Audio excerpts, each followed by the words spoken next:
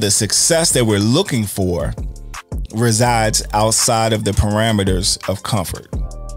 Like the things that we want typically only come when we're stretching ourselves to be more than what we think we're capable of being.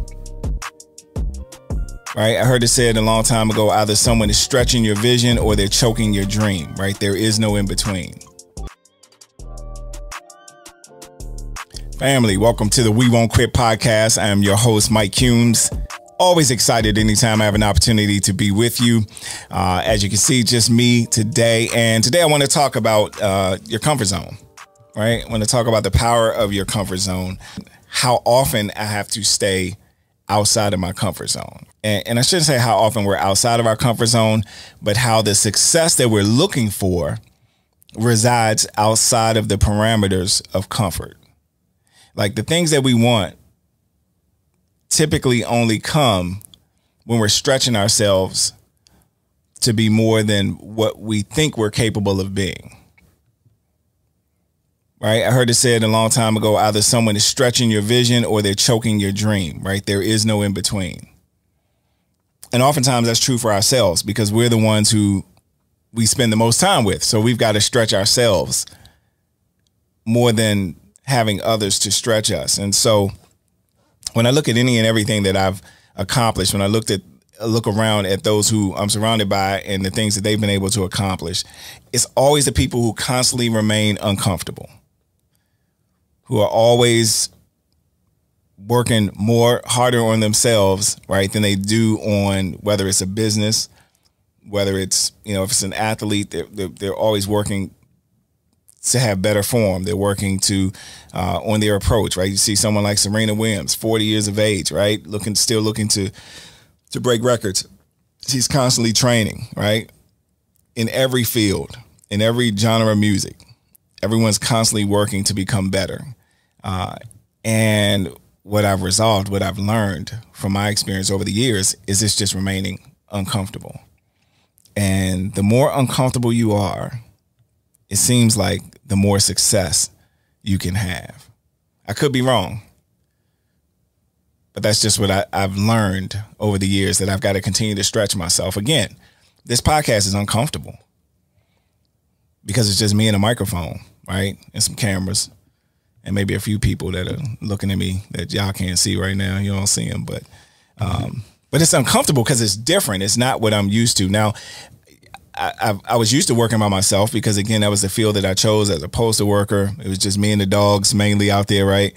And even that was uncomfortable, being in a position where I knew I was the lowest man on the totem pole, right? So I couldn't control my day. I couldn't control my week. I couldn't control if I could spend time with family, when I could spend time with family. I had someone who was dictating all of those different things. I mean, from what time I would come to work, how long I would be there, right? Mike, you look hungry, go to lunch, all right? Oh, your daughter's sick? No, I can't cover you today. You could take her to the doctor Friday. And it amazes me how I allowed someone, at least where I am today, to dictate those things to me. I was more fearful of being uncomfortable and relying on my own self as an entrepreneur. But what I realized is now I'm more fearful of someone dictating to me all the things that I can no longer tolerate. I hope that makes sense. So just understand that the success you're looking for, it resides outside of your comfort zone, right? And I also had to resolve I was going to have to get away from those who I had a common, get around those, I should say, who have a common future, and away from those who had a common past. I had to connect with people who were going and growing in the direction I wanted to. And that was uncomfortable because oftentimes I didn't feel like I deserved to be in that type of room. I didn't deserve to be in that type of environment. They were very well spoken. I wasn't. They were dressed for the part. I was coming out in my posting uniform. And so it was uncomfortable, but by being uncomfortable, it forced me to work on me when no one else was looking. It forced me to read. It forced me to study. It forced me to do the things other than just watching sports, watching ESPN, right? Just playing, hanging out with the guys, whatever it is that we do that we consider comfortable. I had to get in an environment and start doing the things that were uncomfortable in order to have the lifestyle that I said I wanted, right? What's lifestyle? Life is something we all have, but style is the way that you choose to live it. And so it's one thing when we talk about what we want, but what are we willing to give up to go up? What are we really willing to sacrifice in 2022, right? This is a year of the entrepreneur. We've never had more entrepreneurs than we have right now. Pandemic hasn't stopped. Doesn't seem like it's slowing down. And so we're constantly creating more and more entrepreneurs. More and more people are getting away from working for someone else, and they're banking on themselves, right? They're betting on themselves. And in order to do that, you got to be uncomfortable, right? That's just it. You got to come out of your comfort zone. So listen, I was in Cabo San Lucas. I'll never forget this trip that I was able to take to Cabo San Lucas, Mexico. I've been there several times. My favorite destination. It's my favorite vacation spot. Actually, there are a few of them, but I would say Cabo. Cabo because of this trip that what happened in Cabo, right? I love to fish. I don't get to fish a lot, but I love to go fishing. And I'm in Cabo San Lucas. It's in March, which is amazing. If you've never been to Cabo in March, just because of the weather, it was beautiful. Stayed at this, I think it was the Secrets Resort, so it was amazing, right? They had like jazz playing throughout the whole little resort. It wasn't packed. It was just minimal amount of people there. And so, I mean, you can have breakfast out on a terrace and you could see whales breaching out into the ocean. It was amazing, right? And so I go to catch up with some friends, and it's this gentleman, right, who is in the same business that I'm in, who I'd never met before. Real loud. He's I can hear him, right? He's by the little bar area. And he's just, telling jokes, has everybody cracking up. And he recognizes me, comes over to me, and he proceeds to tell me how my story has had an impact on him. And he tells me a story. And the gentleman, his name is Todd Allen. He's from Mississippi, right? Shout out to Todd Allen. And Todd says, listen, I just want to tell you how watching you as a father, he said, I know you're a single dad, I'm married, but watching you as a father, how it impacted me. He said, I have a special needs daughter. He said, and 4 months ago, I had open heart surgery. And he shows me this scar that's going down his chest. And he says, I didn't have insurance. I can't get life insurance, rather, is what he says. And he said, I'm in this business because this is my legacy to my daughter. And you helped to inspire me with that. And he said, even though I had open heart surgery, within 4 months, he had eclipsed the pinnacle position in our company, back to back to back months, which was, it's an amazing amount of income he generated, obviously qualified for this vacation that we were on. And he says, listen, what are you doing tomorrow? Let's go fishing. Look, I got plans. It's Cabo. I want to relax. All right, I'm going to get away from work. I think it was still snow happening in Maryland. And so, back home. And so I'm like, you know how somebody invites you somewhere and you don't know them. So you really don't know if you want to hang out, designate a whole day. You can't go fishing quick. That's a trip, right? That takes some time. And he's like, no, listen, everything is already set up. Nothing you need to do. It's like everything's already set up. I've already paid for the boat. If you want to put in, I already have 4 or 5 folks who are going, but we love to be able to just hang out, kick it, talk. And so I asked a friend of mine, right? I had a couple buddies who were going. I said, y'all really getting on this boat, right? With this guy from Mississippi, right? and y'all know him? Like, do you know him like that? And he was like, yeah, man, we're going to hang out. We're going to get on the boat, right? Somebody from Mississippi invites you on the boat. Okay. It's a whole nother story, right? That goes over well when I'm on stage. But here's the thing. I never forget, we get on the boat. I got to get up super early, and I'm hanging out the night before, and I got to get up to get on this boat, to catch a van to go to basically get on the boat. The captain is already there. Captain already has the first mate set up, right? It's beautiful, the scenery. And we start pushing out to the water. Look, lunch is already prepared. So it's really not much for us to do. Like, we just get to chill, converse, hang out, eat, drink, whatever you want to do. You look out, you see whales breaching around you, right? Which is, if you've never seen whales breaching around you, you just, it's an experience. So much so that we're like, hey, get us closer to it so we can get some pictures. And then you realize just how massive they are and just how they can just take the boat right under you. And now you're trying to back them up like, hey, that's a little too close.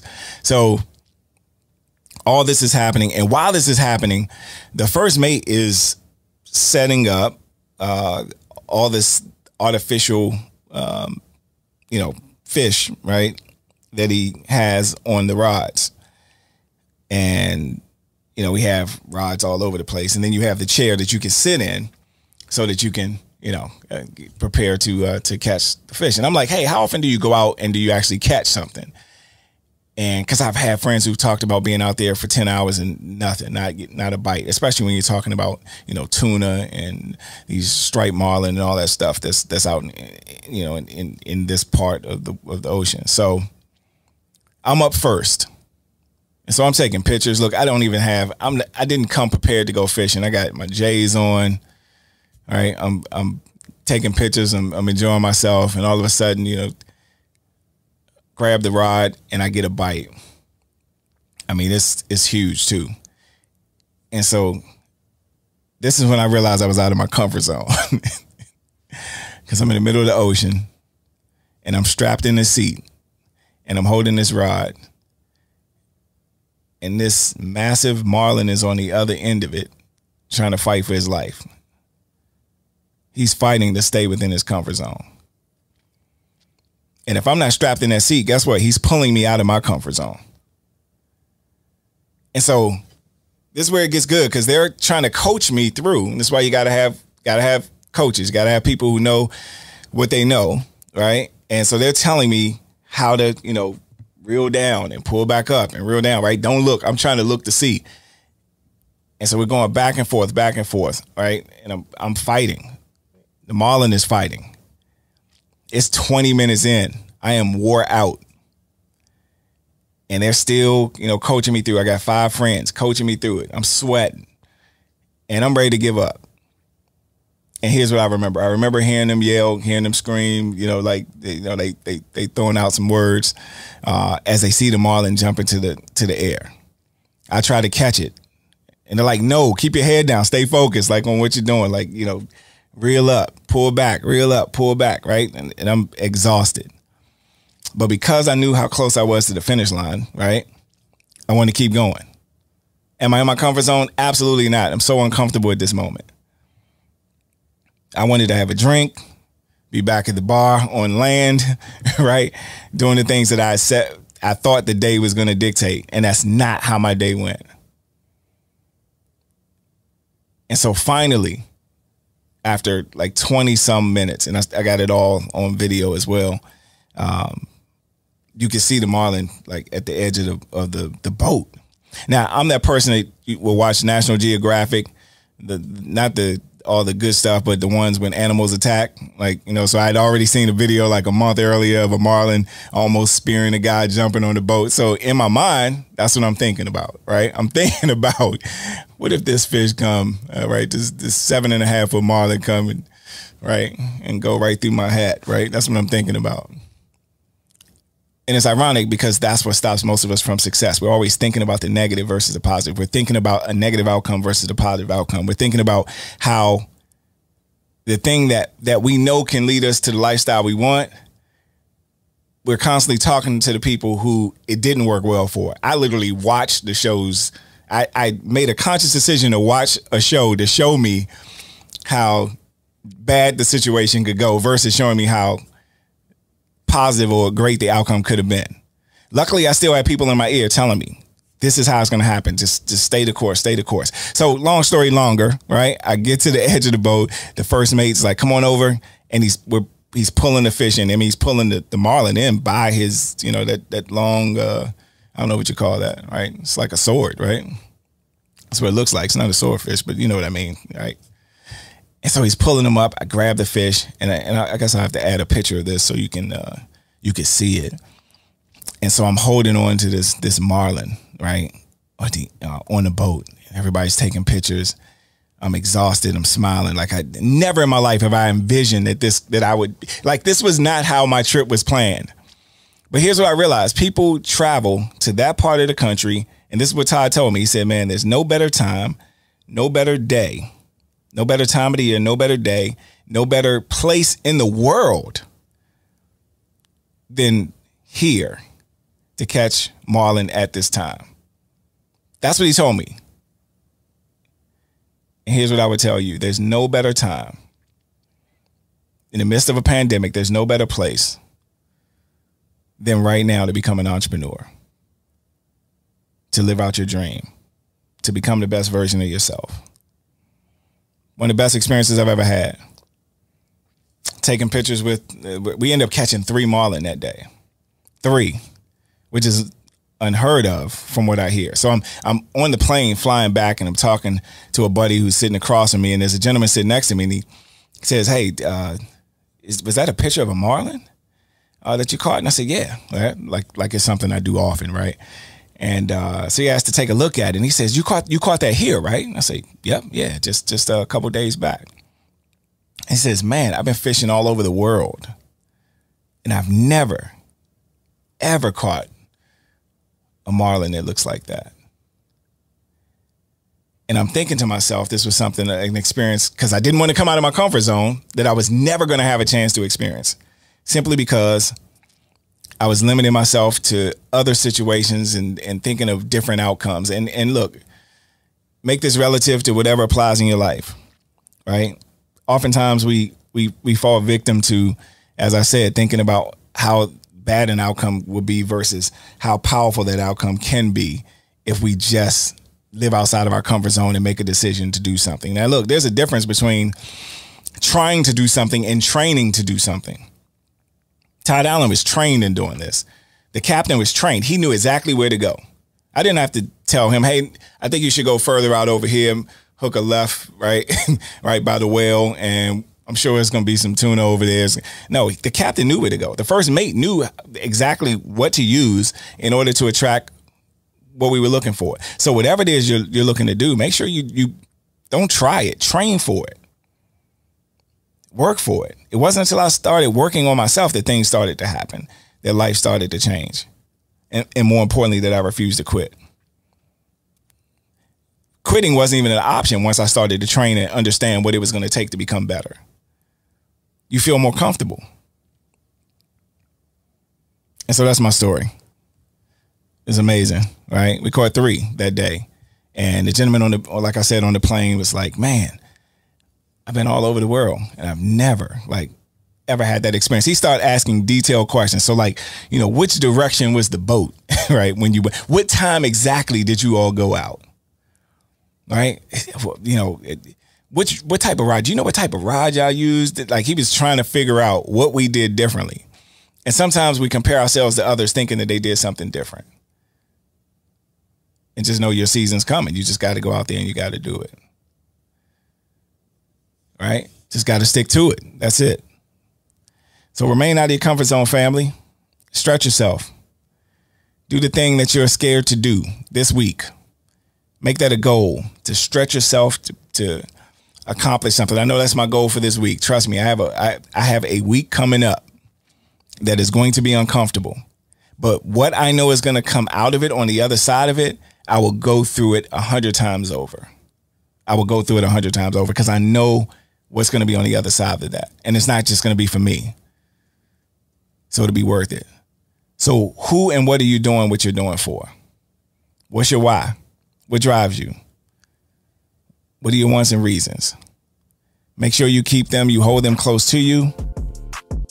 And no matter what you do, realize that the only way you can fail is to quit. But of course, it's impossible to stop a man or woman who will not quit. Make sure you like, subscribe, and share this video with others that you know. It's been another episode of the We Won't Quit podcast. Looking forward to being back next week with you, family. Take care. Take charge. Be blessed. Hey family, you got to go to the website and check out Jack Design, just everyday creativity. I've known John Cook since he started this company at 14, but I've known him his entire life. He's been an artist his entire life. He's just 15 years of age. And Just Everyday Creativity, or Jack Design, isn't just an apparel company. It's an action. It's an attitude. It's an attribute. Because this young man puts his heart and soul into the apparel that we get a chance to wear. Whether it's the Empathy collection, you feel me? I love that piece. Or whether it's the Masterpiece collection, the one I'm rocking right now. Go check out the website. Don't forget to put Don't Quit 22 in the checkout and get a discount. Jack Design.